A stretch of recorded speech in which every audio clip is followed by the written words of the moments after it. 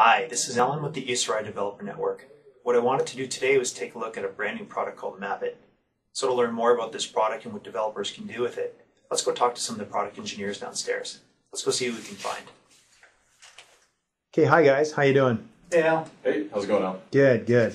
Hey listen, I've been hearing a lot about this new product called MapIt, so I wanted to stop by and from a developer's perspective, get your take on this product and what it's all about. Excellent, glad you stopped by. The MapIt product itself is a software plus online services product. It's a mapping product that enables you to integrate your enterprise data onto a map. It's really that simple. Right, so the MapIt itself contains a set of features. It's designed to follow a prepare, serve, and use workflow, and so we include a set of features that follow that workflow. The prepare part of that workflow includes a spatial data assistant. The spatial data assistant is a WPF application that allows you to or enables you to prepare your spatial data in SQL Server. It allows you to geocode locations as well as upload standard geographies that Esri provides, as well as any shapefile data that you have currently storing your geographic data. The use portion of that workflow consists of a spatial data service that we provide for you that connects directly to your SQL Server instance, allows you to consume your spatial data within SQL Server from a variety of clients. We include 2 premier clients, and this is the use portion of the workflow. Those clients are the ArcGIS API for Microsoft Silverlight WPF and the Esri Map web part for Microsoft Sharepoint. Now, the ArcGIS API for Microsoft Silverlight WPF is the developer component that enables you to work within Visual Studio to develop Silverlight or WPF client applications to consume your spatial data within SQL Server via the spatial data service. The Esri Map web part for Microsoft SharePoint enables you, it's an out-of-the-box solution. It's not a developer component, but what it does allow you to do is deploy a web part and configure that web part at runtime in SharePoint so that you can consume SharePoint data, SharePoint lists that are geo-enabled, MapIt data, tables, essentially via the spatial data service, and ArcGIS server map service layers. Right on. We're kind of excited about this. It really simplifies the way of getting enterprise or business data onto a map to visually see things. You know, that's kind of exciting.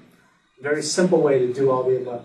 Now, because we've included the ArcGIS API for Microsoft Silverlight and WPF, we not only get the benefits of using the spatial data service in MapIt, but you can now leverage services in the cloud, such as Bing services or AKA Virtual Earth services.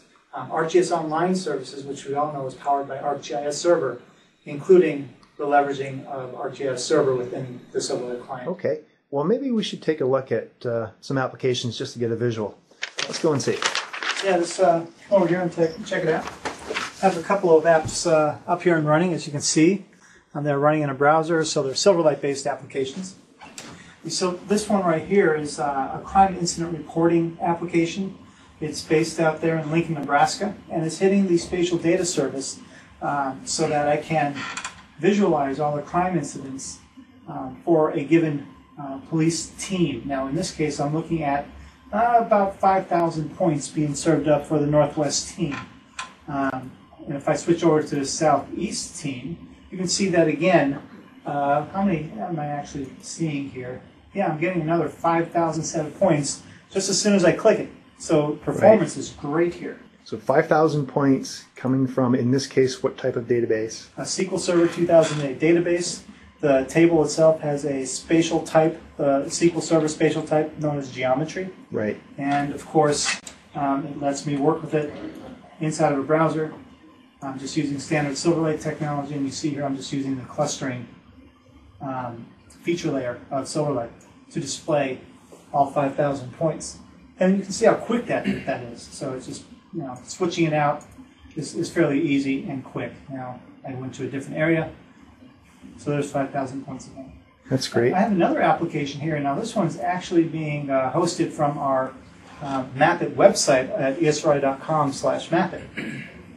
And of course, this is the demographic information. Now this leverages services again from our premium demographic services that are now live on ArcGIS Online. Right. As you can see here, I have some stores. I can select, let's go ahead and pick the Redlands store. and it zooms me right to that area. I can select a way to generate trade areas, whether it be simple rings or drive times. Let's go with simple rings here. A distance is 1, 2, and 3 miles. And of course, let's go with housing profile. I'll go ahead and calculate the trade area for that store. And you'll see that it goes out, queries ArcGIS Online, generates a trade area for the simple rings, and of course, provides me a report. And of course, you got the old, select the base map, generate a report, and you'll see the housing profile report. All this is available through ArcGIS Online and through MapIt. And last, let me just bounce in here and I'll show you the web part now. What we're looking at here is our SharePoint site. This is a demo page that we built inside of SharePoint. If I go in here, what you're seeing right now is a runtime view. You can see I have a number of layers exposed. I can bounce back and forth between them. Map tips, all that's just exposed through the application. And this is in SharePoint, right? This is all inside of SharePoint. That's in runtime, but again, because I can modify the web part, we're going to have to log in here. I'll let Rex log in since that's his machine. You mean you don't know Rex's password?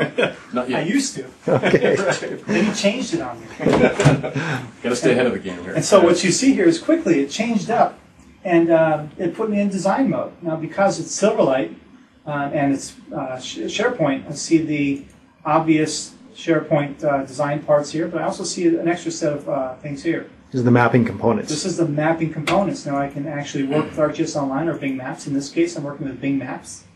I can go in and I can configure the different layers, including how I want the pop-ups to display, the symbology to use. In this case, it's a point layer, so I can pick from a number of different points. Now, all these point symbols are configurable. I can go back out. I can add additional data, and I can type in any data source I want, whether it be a spatial data service, an ArcGIS server service, or another SharePoint site. Right. And as you can see, it'll just load up all the information onto the map. I click OK, and it'll leave it exactly the way I left it and display it in the map. Right. So if you're a SharePoint developer, this is really pretty easy to get up and going with right away. Yeah. So again, all this is really Silverlight. It leverages SQL Server. It works inside of SharePoint. Allows you to integrate your existing enterprise data into a map and allow you to explore it in visual ways that you've never had before. I guess the key there, you mentioned SharePoint developer. Not necessarily, right? So you don't need to be a SharePoint developer here per se. This is easy enough to deploy as a SharePoint solution. And you can deploy this and use it within your SharePoint application without having any developer skill. Right? So Oh, that's awesome. Right. So this is all configurable at runtime via the user interfaces that we saw without a developer backend. Great. Well, guys, that's awesome. Listen, I really appreciate taking this time today to go over, this brand new product. It's very exciting, I think, for the developer community. I want to thank you guys. And if anybody has any other questions, be sure to hit the new resource center that's out there at resources.esri.com/mapit. So there you go. We'll see you guys next time. Bye-bye. Take care. Thank you.